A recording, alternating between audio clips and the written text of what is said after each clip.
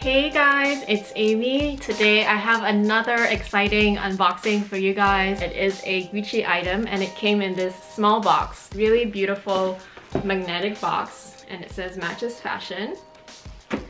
I really love these boxes. As you can see, it is a small item. It does come in a dust bag. No, it doesn't come with the original Gucci boxes, which I'm okay with because I honestly have too many boxes and shopping bags from all my previous purchases, not necessarily from Gucci. So I really don't mind that it doesn't come with the original box. I still do get the matches fashion box anyway, so it's kind of the same to me anyway. So it comes in a small dust bag like this and a tag. This is actually just a matches fashion tag that's attached to the dust bag. So yes, this is the Gucci Marmont GG belt. This is the thicker version, the female thicker version, which is 1.5 inches in width. And I got it in this brown leather, which is more vintagey. It kind of has this raw edge, unfinished. And I think over time it will patina even more. And I think it looks so gorgeous. I think on camera it's actually showing up a little brighter, but it actually is a lot darker, and also the edges are darker from the patina. The closure, it loops outside of the belt, whereas my Hermes and Louis Vuitton one, they actually hide inside. I'll do a small comparison of all my belts so that you guys know exactly what I mean, and maybe how to choose your next one if you are on the hunt also for a Gucci Marmont belt. The reason why I bought it from Matches Fashion, again, there's twofold. This is sold out everywhere, all the stores, all over Canada. I'm sure even worldwide, everybody is looking for one, especially in the very popular size. I did get mine in the size 75. I could also have sized up to an 80, but 75 for me works perfectly because basically 75 means 75 centimeters. And the way you sort of measure it is, you see how there's 5 settings here. So from the middle one all the way to the buckle, so the circumference of the middle setting all the way to the end of the buckle is 75 centimeters. And so you have slightly more settings to make it smaller or larger. And the distance between each setting is 2.5 centimeters. So basically this belt accommodates a waist of 70 centimeters to 80 centimeters, which is perfect for me because on the smallest setting I can actually wear it on my waist and cinch in like a long cardigan or like a duster coat or even like a jacket or something like that, or even a dress, which is really nice. And I'll show you guys mod shots of how I do it. There's several ways where I figured that looks really nice and I'd like to share that with you guys. And the largest hole allows me to wear my really low jeans. I only really have one pair of jeans that are really low rise. All my other ones are mid-rise. And I only have one pair of high rise, I think. In terms of material, they come in different types of material. I chose the one in the raw leather, as I have mentioned. And the buckle is the aged gold buckle. They do have a thinner version of this belt, which is half the width, I think, or 2 centimeters basically. So this one is kind of double the width. And the buckle is obviously a lot smaller. And they do have a lot of men's version as well. So in the men's version, there is a 4 centimeter width, which is 1.5 inch. There is a 3 centimeter width, which is about an inch. And that's about it. But they do have gold buckle as well as the silver buckle. And I'm only talking about the Marmont GG line, not all the other kind of buckles. There's also one version where there's a piece of leather on each end, and then the body of the belt is a web. But one of the main difference about the closure, this one, it actually loops outside of the belt, so you actually see the end of the belt, whereas the LV one as well as the Hermes one that I have, you won't see the end of the belt because it actually is hidden on the inside. I bought my LV and my Hermes one before this one, and it's funny because I did consider this belt a while ago as well. Not very seriously, but I did consider it because I do love wearing my belts with my jeans. And one thing that I wasn't really attracted to at the time was that this piece of leather sticks out, right? whereas the other ones, it hides underneath the belt on the inside. So at first I wasn't really keen on this feature, but now I actually really love it, and I'll show you exactly why when I model it, because it actually gives you a lot more freedom in terms of styling. And also I kind of just grew a liking to having it sticking out. I think it's kind of cool, and it definitely gives a more casual vibe as compared to the Hermes or the LV ones. These are my two other designer belts, and in case you guys haven't seen it, I've actually done a full review and comparison of these two a long time ago, so I'll link that video below as well as up here for you guys to check it out. But basically I did a bunch of like how to style with it, and also just the differences between them. These two are reversible, and I picked them to be reversible so that you kind of get two belts in one. With this one, there's canvas and leather underneath. This is Saffiano leather, and this is just all leather, but it's a different color leather. I also kept the width of these two belts slimmer. For some reason, I just don't quite like the logos of the LV and H to be super big. They somehow feel overwhelming on my body frame, and I just didn't like it. I just thought that they look a little bit better in this smaller sort of, or more standard, slimmer belt. Whereas for the GG, I think because it is more on the casual side, it actually looks really cool when it's this big. So as you can see, it's a pretty big difference. This has such a cool factor with the thickness, and the GG being rounded versus these ones to have a little bit more sharpness to them. I'm talking with the buckle. I just thought that the rounded feature looks really, really good when it's big. In terms of price, the Gucci one is actually the most affordable, which is kind of funny because this is such a big belt. And the thinner version of this is even cheaper.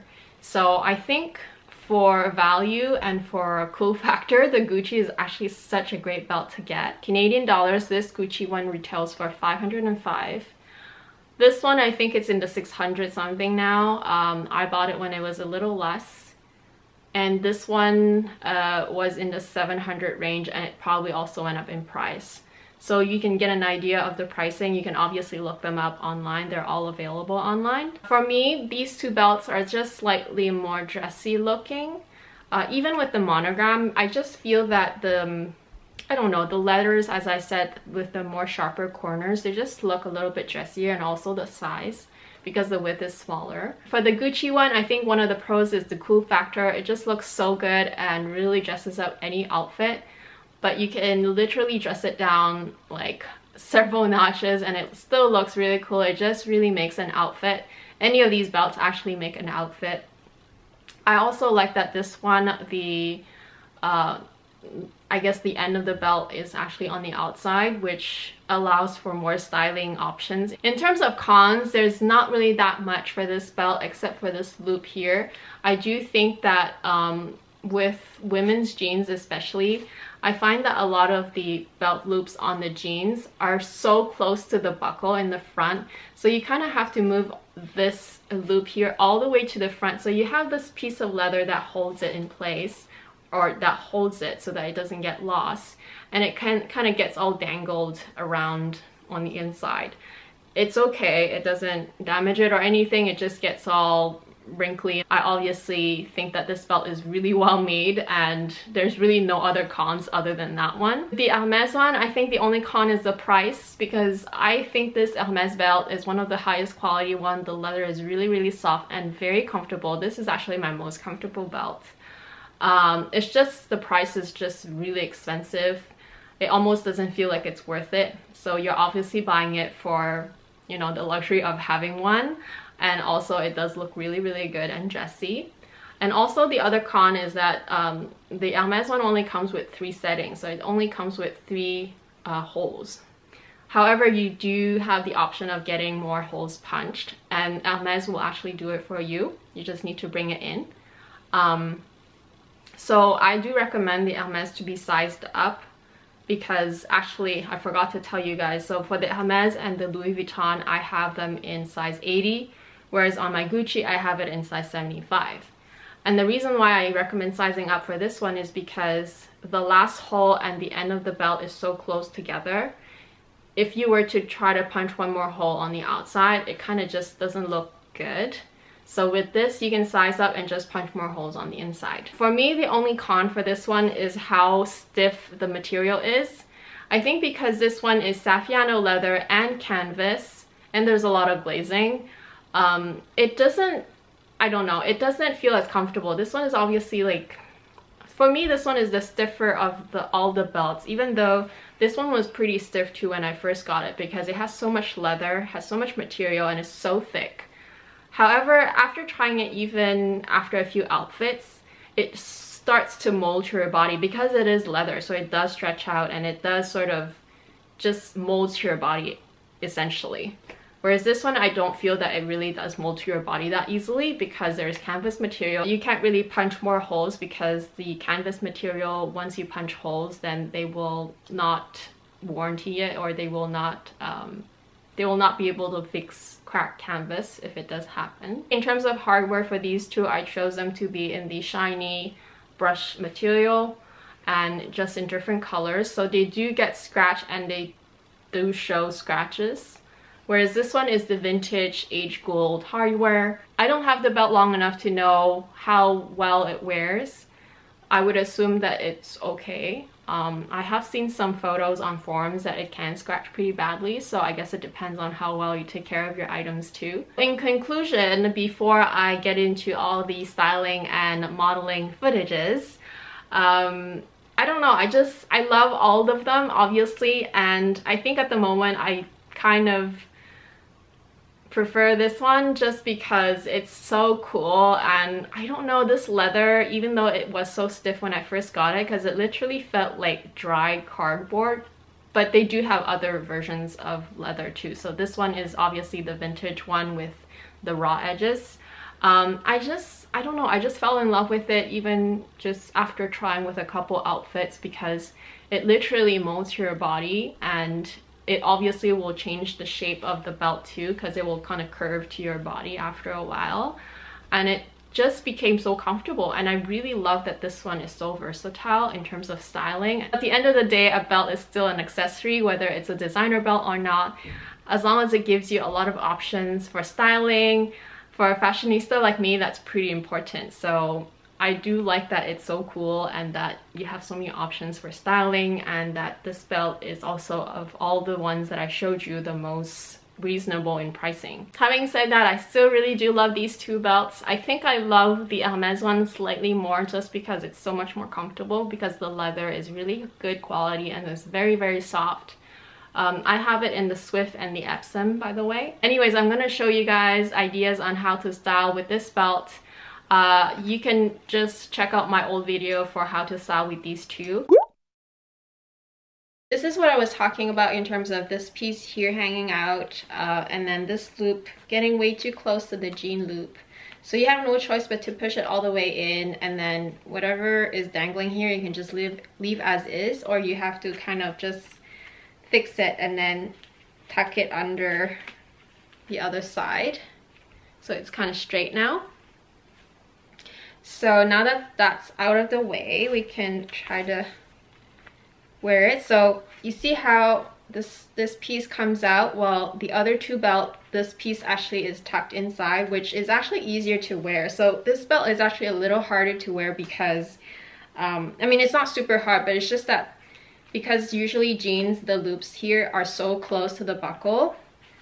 I don't know, it's just my jeans maybe, I'm not sure, that you kind of have to really try to get it in here. As you can see, this is the maximum that I can move the buckle towards that side, because it won't move any further. This loop here is basically stuck on all the leather here. It can't really go further in, and my buckle is not 100% centered. By the way, this is my top. It's super cute. I love the extra flowy material. I'm also gonna style with these really beautiful shoes that I got from Zara a while ago.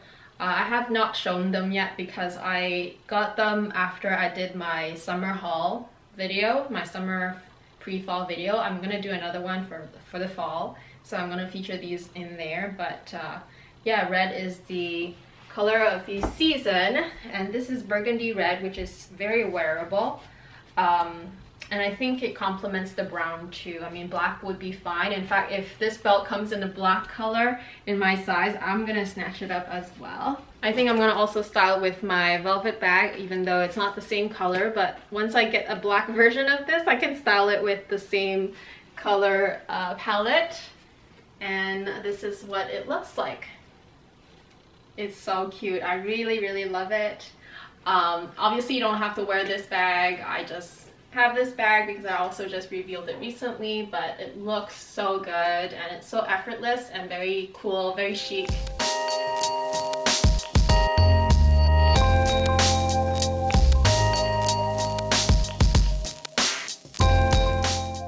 So this is a really cute flowy dress that just looks really interesting with different textures of the fabric itself. However, even though it is a fun dress, sometimes you just feel like it's just too overflowing and it's just too baggy in a sense almost, and you just want to cinch it in. So the first way is to actually just wear it like this, with this piece hanging out, and it becomes a really, really cute sort of statement piece.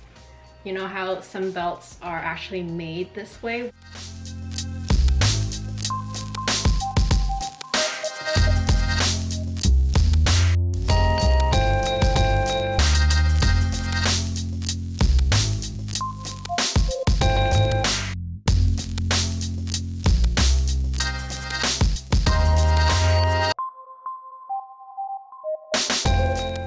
The other way also is to actually tuck this one inside, but you kind of fake it a little bit because obviously it's not made to be tucked inside, but you can still wear it tucked in. You just have to fix this piece that's hanging out, and then with this loop you can also kind of just bring it in closer to make it look a little nicer.